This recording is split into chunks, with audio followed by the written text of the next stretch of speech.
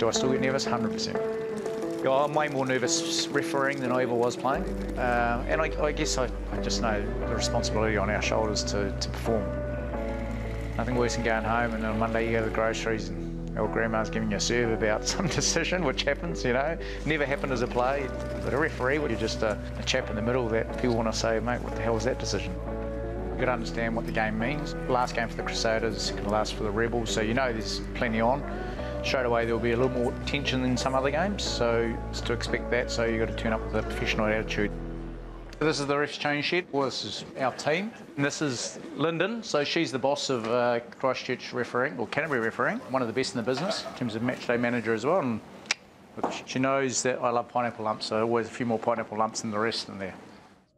The real work starts about 6:45. We run through both teams, talk to their front rows around what we're expecting at scrum time. Referees, guys. We've got dressing rooms. Front row, half-back, rest their boots, please. Sometimes it can be a little bit weird doing that, but it's part of law through safety, so it doesn't matter if you're doing under fives or the All Blacks. Every referee has to talk to the front row around what they expect.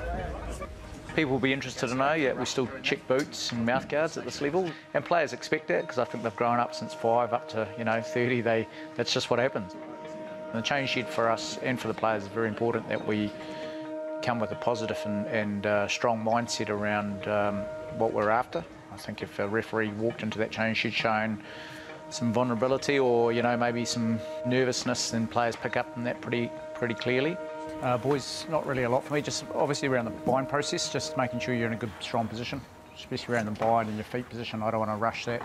So if it's going through, who mostly? Okay, so if you feel like it's too rushed, just give us a heads up. And then the captains are probably our most important people we deal with in terms of 80 minutes. Sam Whitelock's a fantastic captain, good guy to deal with, but also asks you some tough questions, so you've got to understand that good hard questions are going to come your way and you've just got to have a good answer around it. It's good to touch base with them because then we go and toss the coin. And then that's pretty much it for us and players. It's a tail. We play away from the sheet.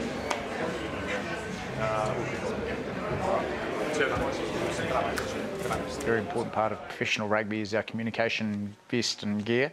Just so our communication through ARs and the TMOs, there's no issues around that. We've got some really, really good stuff in New Zealand, so that helps. And then it's just our own warm-up. So probably start about 7:10 out in the field, check our communication gear there, and we'll come back in probably about 7:26, 27.